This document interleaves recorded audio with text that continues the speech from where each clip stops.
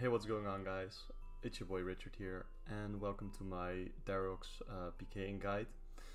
In this guide, I'll show you guys how to PK with the Dharok set and how to make proper profit per hour.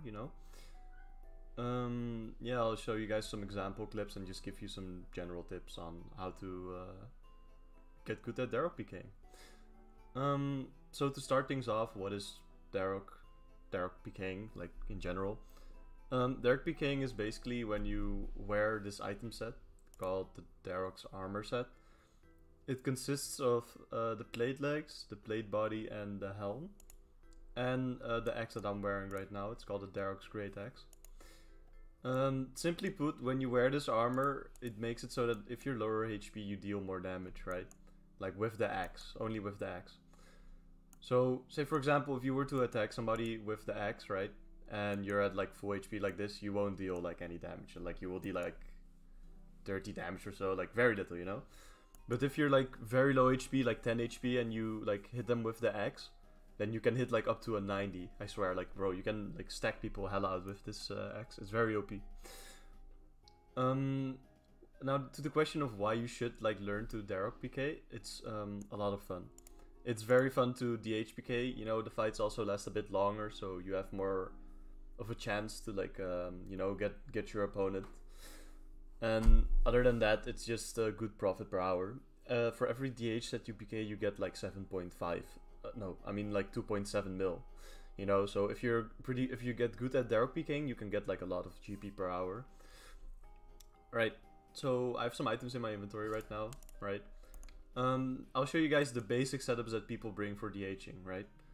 So let me put the Gmaul and the tentacle whip away. So this is the first setup that you're gonna be seeing a lot in the PvP worlds, and it's with a dragon scimitar, right? So you have the DH set with a dragon scimitar and a dragon defender, and all you bring is a Dharok's Great Axe and a Armadale Godsword. So this makes it so when you protect item, you will drop the entire Dharok set with the axe, but you will keep your AGS, right?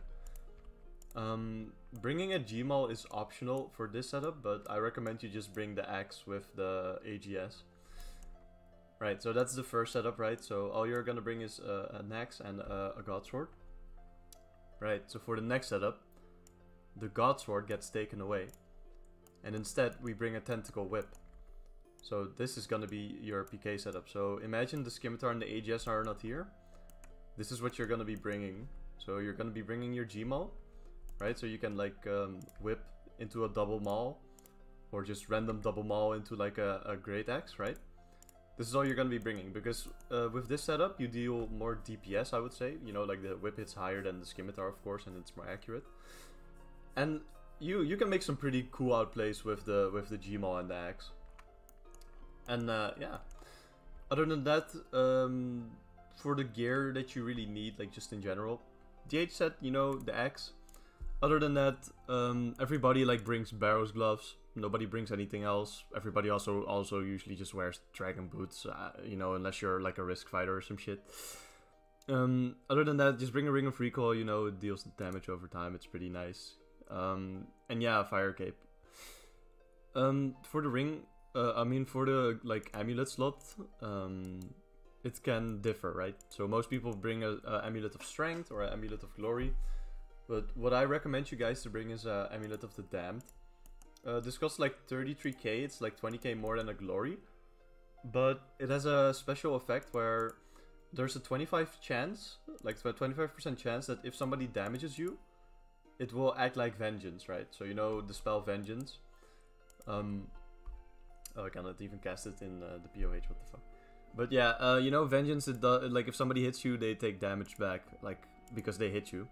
Right, so with that you can actually you have a pretty good chance at dealing extra damage, you know, like extra 15% damage. There's a 25% chance that you get a free Vengeance, like a mini Venge basically, right? And only for 30k, so I would say bring it. It also has the same stats as a Glory if I'm correct, like, you know, like it's very good. Right, so that's the basics for what you need to bring. So it's either a scimitar, AGS, and axe, right? Or you can go for a little bit more of the cheap setup, and if you're also like pretty good, you can just bring the axe and the Gmaul with a whip.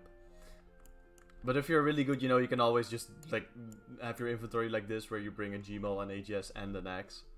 You know, like just, you know, check what's nice for you, check what's within your budget, and you should be good to go. Alright, so now I'm gonna get you guys, show you guys some clips basically, and yeah, I'm gonna talk over it while I PK, and I'll give you some tips. Alright. Alright guys, this is the first fight of the video. So we're gonna be first using the AGS and scimitar setup. So GL to this guy, good luck. Let's find a place where there aren't a lot of people like standing in the way. Okay. Alright, first thing you will see is a thing that most Dharokers will use is the Retribution prayer. Because it has a chance, you know, like if you die, you will just take your enemy along with you, which is always nice, you know. That's AGS back here. Could have been the kill. I saved a bit, so let me take off my armor so he can hit me. Right. The basics of the HPK, let me see. So I would say first just get through both players using their specs. So he will AGS and I will AGS, right? Like till we are at like... Okay, right, he used both his specs, no chance. And now all he can use is basically the Dharok's axe. And now I can only use the Dharok's axe, right? So this is where the actual DHing starts. So we both have our prayers up, you know. I would say I have the advantage because I have the Amulet of the Damned. So I would hit a bit harder. Or I have a chance of like dealing extra damage back. Okay, right. So when both are DHing, you just want to keep your HP at around 73. You don't want it to be at over 80 at least. Right? Okay, so at the moment it's his pit, see? Look, his hits show up first. My hit takes a while to process, you see? Like my scimitar's in the air, and it takes a bit for it to hit. Okay, right, so we're both just hitting. He's Venged at the moment, you know. Just gonna look out for EXP drop and eat. Okay. There is a chance that he can hit the 73, right? Because he makes himself lower HP because I hit his Venge, and then he can hit higher. But I would say, like, you're really tanky, right? Like, it almost never hits that high. Let's Venge and X here. Okay, we eat the Summer Pie, so we keep our HP at, like, 73, you know? We have a little threshold, basically. I didn't see an EXP drop. If I saw an EXP drop, I would eat a Karambwan as well. Right, so he's Venge right now, so let's play it a bit safe. Okay. Right, let's eat a Karambwan here. He axes. Okay, we broke his Venge. That's good. We have our Venge, so at the moment we have the advantage here. Oh, he also has Venge up. Venge here. Ooh, could have been the kill.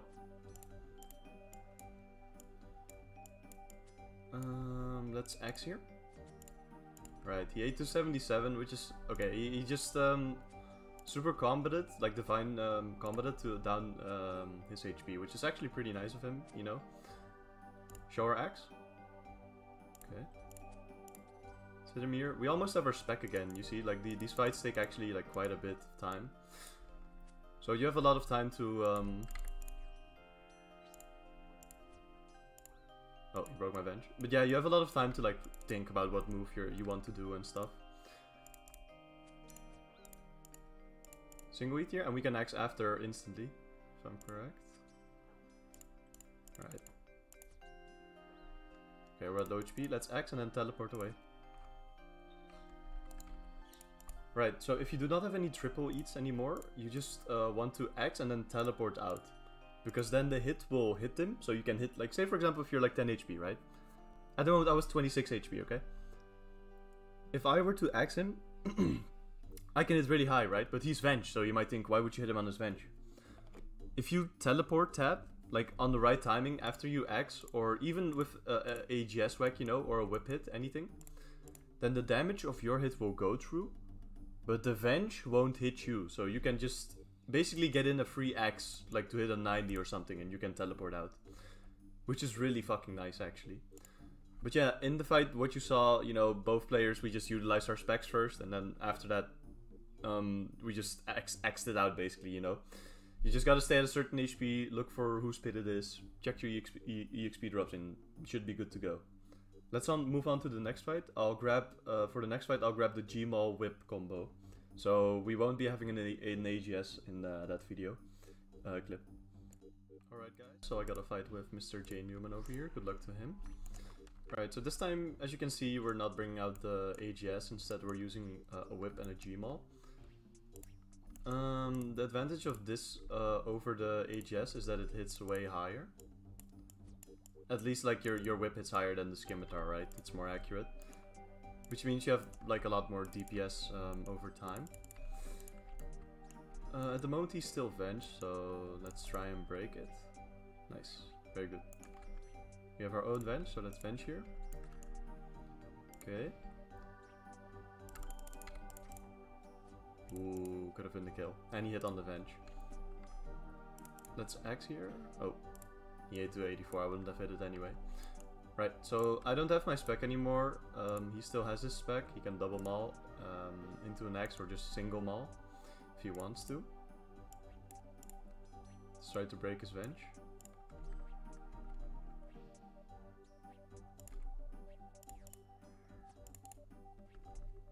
Alright, actually axing on such high HP isn't all too good of me, but just try to axe when you're lower HP. Like right here, okay, no hit. Right here maybe. Ooh, that's a good move. Alright, we're low HP.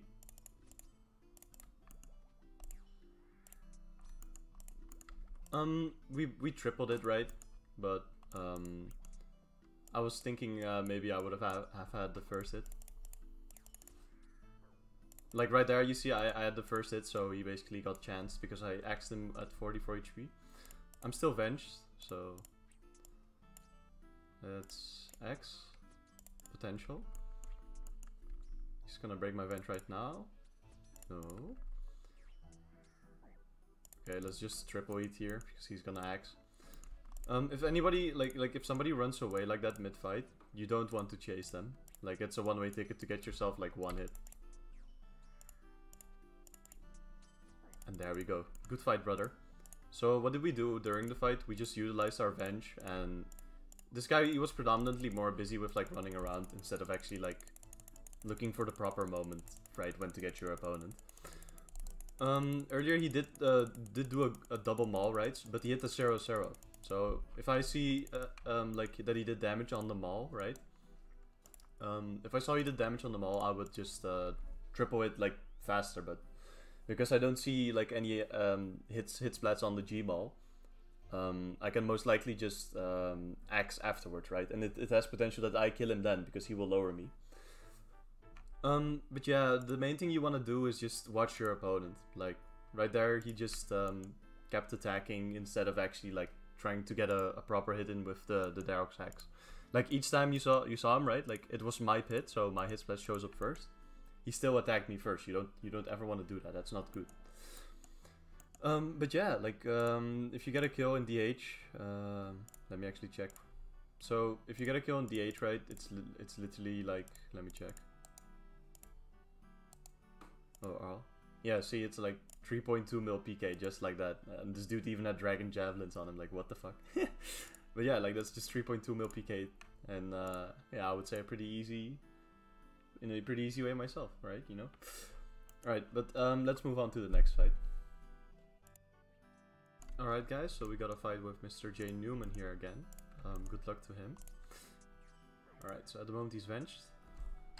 We saved up a little bit, but let's just say my bad. He also ate to 91, which is alright, you know. Like if anyone like if you save, like sometimes it's okay, man. Like really don't worry too much about it. Right, so at the moment it's our pit, so we can do a lot more than he can. Right there I should have actually double mauled, or I should have like G-mauled into an AGS spec. But yeah, I didn't really do it, you know, like I guess being a little bit lazy. Right now he's Venged. Let's just... Okay, let's wait for him to attack us first. It's his pit. Okay, cram one. Hit. Let's Venge here. Still not our pit, so we cannot really be all too aggressive. I don't think he has an AGS, so he cannot really... He's more reliant on his whip double maul.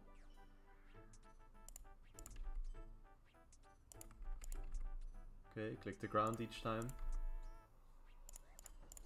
Double eat it. And single eat it. I would say he most likely chanced me on the axe, but the chance of him hitting it's like pretty low actually. Right, so right now he doesn't have spec and we do. Let's bait him here. Bench.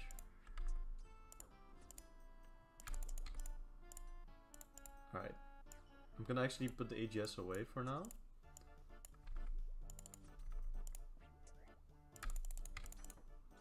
Ooh, very big chance. You wanna know why I went for the double maul? If you see a big EXP drop, you want to X right or like double maul right after. You have a very big chance of killing him. You see it also pit swapped, right? So right now it's my pit, you see. So I saw the pit swap happen. You gotta look for the zeros, you see? See? So you gotta look whose pit it is. It's my pit, you see? I hit him and it instantly shows up. He hits me and it doesn't show up. It takes quite a bit to load. But yeah, so I saw a pit swap and I saw I hit very high on the pit swap. So that's the perfect time to double maul and like do an extra AGS whack afterwards.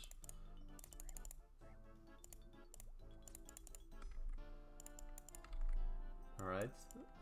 We have one triple eat and a double eat over, so we can like pie into brew and then triple. Okay, let's wait here. An axe. Potential. So right now it's his pit. You see it pit swapped. It took a while for my axe, and it just pit swapped again. So right now it's my pit again. You know, like pit swaps happen like a lot basically. Okay.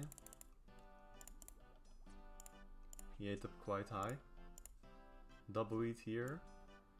Right, so let's wait for him to hit and then we're just gonna axe afterwards. He still has his. Let's brew. Super restore. And then super combat. We don't have any food left, right? Alright. Let's get our tab close. Oh, I should have tanked it. I should have tanked it, but no, I shouldn't have tanked it, right? Because he would have tabbed right afterwards. So, you know, we didn't really get a chance to kill him at the end there, but at least we didn't make it, so he could kill us. Alright, so that was a pretty good fight, and what we learned throughout the fight was that pit is very important, once again. Pit is the most important thing in PKing in general, like at all, you know. Next to eating, and after that it's proper specking and just knowing when it's time to spec. Like, you saw the pit right there. Like, I see a big whip hit, and it's my pit. And he most likely, he sees a 44 whip, right? So he's gonna eat. He's gonna like, oh, I need to one single eat or double eat, right? According. So if I hit a double maul, right?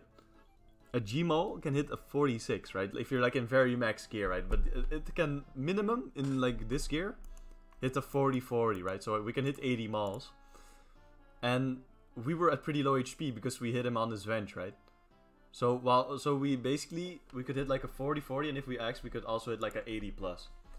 So very big potential at actually like killing him at the end there, right? So that's the thing to take away for when you go DHing. Just always check whose pit it is, right? Like there were like a couple of pit swaps during the fight. And yeah, just keep an eye on that. I think that about wraps it up for today's PKing video for this DHing guide. If you guys have any questions, like please leave them down below in the comment section. And other than that, thanks for watching. The next video is gonna be out soon. I'm gonna be making a no armor PKing guide. So yeah, like, favorite, subscribe, I guess, you know, all the generic bullshit. But yeah, I'll see you guys in the next video, man. I hope this helped you.